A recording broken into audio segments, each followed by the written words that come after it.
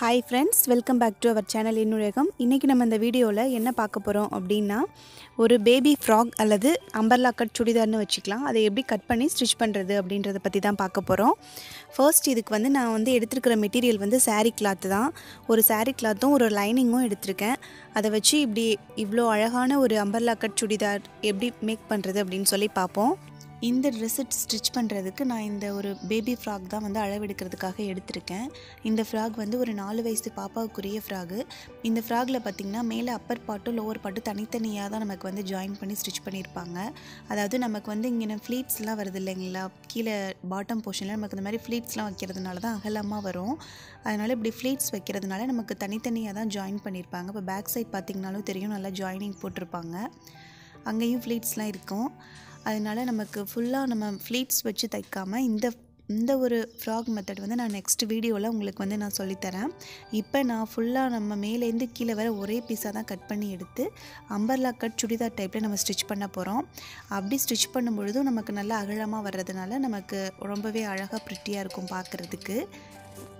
இப்போ நம்ம இந்த கிளாத் கட் பண்றதுக்கு முன்ன எத்தனை பீஸா கட் பண்ணனும் அப்படினா நமக்கு ஃப்ரண்ட் பீஸ் பேக் பீஸ் ரெண்டு பீஸ் தேவைப்படும். இப்போ இந்த ரெண்டு பீஸையும் நம்ம எப்படி மெஷர் பண்ணி கட் பண்ணலாம் அப்படினா இப்போ நம்ம அளவு Dressல நான் அப்படி ஃபோல்ட் பண்ணிருக்கேன் பாருங்க டபுளா. அது மாதிரி ஃப்ராக் நம்ம ரெண்டா அப்படி மடிச்சிட்டோம் அப்படினா லெஃப்ட் சைடு ரைட் சைடு ரெண்டுமே நமக்கு சரி பாதியா தான் இருக்கும்.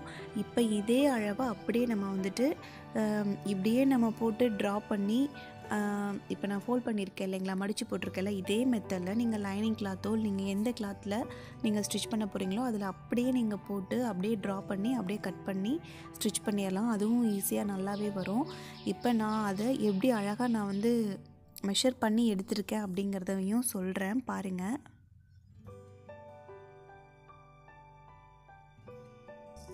நான் சொன்ன இந்த அம்பர்லா கட் சுடிதார் தைக்கிறதுக்கு நான் இந்த saree clothம் அது கேப்டான ஒரு லைனிங் clothம் தான் எடுத்து வச்சிருக்கேன். இந்த saree black with blue இந்த saree தான் எடுத்துர்க்கேன். ஃபர்ஸ்ட் இந்த ரெண்டு ஆர்ம் ஹோல்க்கும் உள்ள லெந்தை நம்ம மார்க் பண்ணிக்கணும். எனக்கு 12 இன்ச் வந்துச்சு. அதை நான் மார்க் பண்ணிக்கிட்டேன். இந்த 12 இன்ச்சையும் நீங்க தனியா ஒரு நோட் போட்டு எழுதி வச்சுக்கோங்க. நீங்க எந்த Dressல அளவெடுத்தாலும் அந்த ரெண்டு ஆர்ம் ஹோலோட லெந்தையும் நீங்க மார்க் பண்ணிக்கோங்க ஃபர்ஸ்ட். அடுத்து நம்மளோட கை இருக்குங்களா? ஷோல்டர்ல இருந்து ஆர்ம் ஹோல் வரைக்கும் உள்ள லெந்தை மார்க் பண்ணிக்கோங்க. எனக்கு 4.5 இன்ச் வந்துச்சு. நெக்ஸ்ட் நான் நெக் லைனோட டெப்த்தை மார்க் பண்றேன். ஃப்ரண்ட் சைடுல 3 இன்ச் எனக்கு இருக்கு. நீங்க அளவெடுக்கிற Dressல எவ்வளவு இன்ச் இருக்கோ அதை நீங்க மார்க் பண்ணிக்கங்க. ஷோல்டர்ல இருந்து நமக்கு கீழ இடுப்பு அதாவது ஹிப் வரை ஒரு லெந்த் இருக்கும் இல்லைங்களா? அதை நான் மார்க் பண்ணிருக்கேன். இந்த ஃப்ராக்ன்றதுனால அது எனக்கு தனியாவே தெரியுது. நல்லா அங்க அட்டாச் பண்ணிருப்பாங்க. அது எனக்கு 10 இன்ச் இருக்கு. அதையும் நான் மார்க் பண்ணிட்டேன். நெக்ஸ்ட் எனக்கு ஓவரால் ஃப்ராகோட ஹைட் எவ்வளோ இருக்கு அப்படினு ஃபுல் லெந்தையும் நான் மார்க் பண்ணிருக்கேன். எனக்கு 23.5 inches 23 இருக்கு. நான் எடுத்துக்கிற இதுல 23.5 ஒரு 1/2 inch சேர்த்து 23.5 எடுத்துர்க்கேன். ஒரு லைனிங் கிளாத் வாங்கியிருந்தோம் இல்லைங்களா? அந்த லைனிங் கிளாத்ல நம்மளோட எல்லா அளவுகளையும் நம்ம மார்க் பண்ணிக்கலாம். இந்த லைனிங் கிளாத்தை இப்போ நான் ஃபோல்ட் பண்ணுற மாதிரி டபுளாக ஃபோல்ட் பண்ணிக்கோங்க. இப்போ நான் ஒரு பீஸ் தான் எடுத்திருக்கேன். இதே மாதிரியே இன்னொரு பீஸும் டபுளாக ஃபோல்ட் பண்ணி நீங்கள் இந்த இடத்துல 4 இது வர்ற மாதிரி, அதாவது 2 ஃபோல்டு இருக்கிற மாதிரி நீங்கள் கிளாத் எடுத்துக்கணும். இப்போ நம்ம இந்த லைனிங் கிளாத்லேயே நம்ம மார்க் பண்ண எல்லா அளவுகளையும் குறித்து நம்ம தனியாக கட் பண்ணி எடுத்துக்கலாம். நம்ம லைனிங் கிளாத்தில் கட் பண்ணி எடுத்த பிறகு நம்ம saree கிளாத்தில் போட்டு கட் பண்ணி எடுத்துக்கலாம். அது ரொம்ப சுலபமாக ஈஸியாக இருக்கும். இப்போ இதில் எப்படி அளவுகளை நான் மார்க் பண்ணி கட் பண்ணி எடுத்துருக்கேன் அப்படிங்கிறத உங்களுக்கு காமிக்கிறேன் பாருங்கள். ஃபர்ஸ்ட் நமக்கு கழுத்து பகுதியிலேருந்து ஷோல்டரோட அகலம் எனக்கு 5 இன்ச் வந்துச்சு. அந்த 5 இன்ச்சில் நான் 3 இன்ச் ஷோல்டருக்கும் 2 இன்ச் அந்த கழுத்துக்கும் விட்டுருக்கேன். அடுத்து நமக்கு கீழே நெக்லைனோட டெப்த் 3 இன்ச் இருந்துச்சு இல்லைங்களா? இது ஃப்ரண்ட் பீஸு. அதனால் அந்த 3 இன்ச்சை நான் அளந்து அதில் அந்த கழுத்தை வளைவாக வரைஞ்சி விட்டுட்டேன். வேறு நான் மாடல் நெக்லாம் கொடுக்கல. ஜஸ்ட் ஒரு ரவுண்டு கழுத்து தான் கொடுத்துருக்கேன். அடுத்து ஆர்ம் ஹோலில் அதனோட உயரம் எனக்கு 4.5 இன்ச் இருந்துச்சு. அந்த 4.5 இன்ச்சையும் நான் மார்க் பண்ணிக்கிட்டேன். அடுத்து நமக்கு செஸ்ட்டோட அகலம் 12 இன்ச் வந்துச்சு இல்லைங்களா? பேபி ஃப்ராக்ல நம்ம 2 ஆர்ம் ஹோலுக்கும் இடையில வச்சு அளந்தோம். அந்த 12 இன்ச்சில் பாதி 6 இன்ச்சு.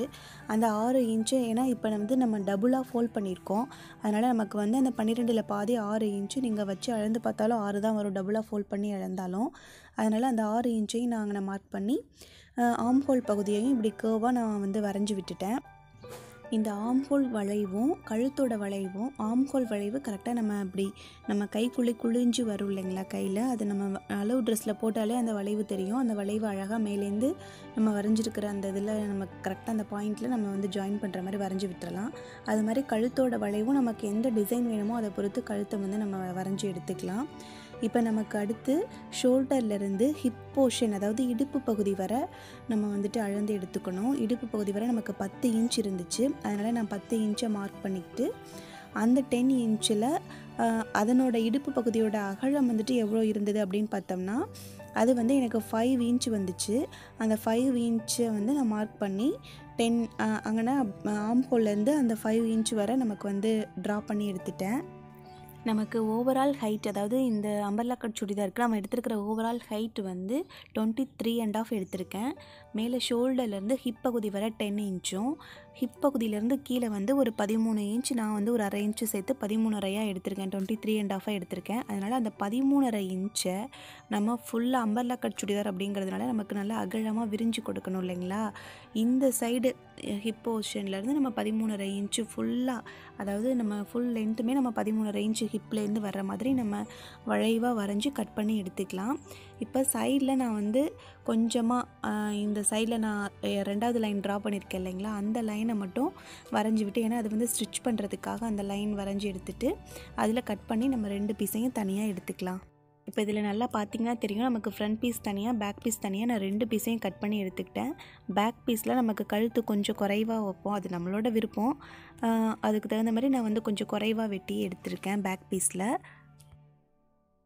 இப்போ நம்ம லைனிங்கில் கட் பண்ணி எடுத்துட்டோம் இல்லைங்களா. இப்போ இந்த சாரீ கிளாத்தை அதே மாதிரி நமக்கு வந்து 2 ஃபோல்டு இருக்கிற மாதிரி ஃப்ரண்ட் பீஸ் பேக் பீஸையும் ஃபோல்ட் பண்ணி போட்டுட்டு, இப்போ நான் காட்டியிருக்கேன் இல்லையா 2 ஃபோல்டு வருது, அது மாதிரி 2 ஃபோல்டு வர மாதிரி போட்டு அது மேலே அப்படியே நம்ம லைனிங் கிளாத்தை போட்டு நம்ம கட் பண்ணி எடுத்துக்கலாம். இது ரொம்பவே ஈஸி. நமக்கு நொழுன்னு சாரீ கிளாத் போகும். என்ன தான் நொழுன்னு போனாலும் நம்ம இந்த லைனிங் கிளாத் வந்து ரொம்ப கரெக்டான அளவில் வெட்டி எடுத்துருக்கிறதுனால நம்ம ரொம்ப அழகாக ஸ்டிச் பண்ணிடலாம். இப்போ பாருங்கள், நான் ரொம்பவே அழகாக கட் பண்ணி எடுத்துட்டேன். நம்ம கரெக்டாக அதே அளவுக்கு தான் கட் பண்ணணும்னு இல்லை, ஒரு எக்ஸாக்டாக நம்ம கட் பண்ணி எடுத்துக்கலாம்.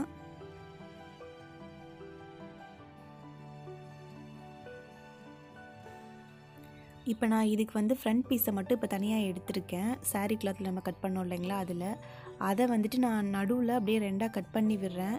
ஃப்ரண்ட் பீஸையும் நான் 2 பீஸாக இப்போ வெட்டுறேன் பாருங்கள், அதாவது சென்டர் பார்ட்டை நான் வெட்டி விடுறேன். அது மாதிரியே லைனிங்லையும் சென்டராக நான் வச்சதை கட் பண்ணி விடுறேன். ஏன்னா நமக்கு சென்டரில் நம்ம வந்து ஒரு டிசைனுக்காக நம்ம கொஞ்சம் கிளாத், இந்த இப்போ ஒரு கிளாத்து காமிச்சிருக்கேன் இல்லைங்களா, இந்த கிளாத்தை நம்ம அட்டாச் பண்ண போகிறோம்.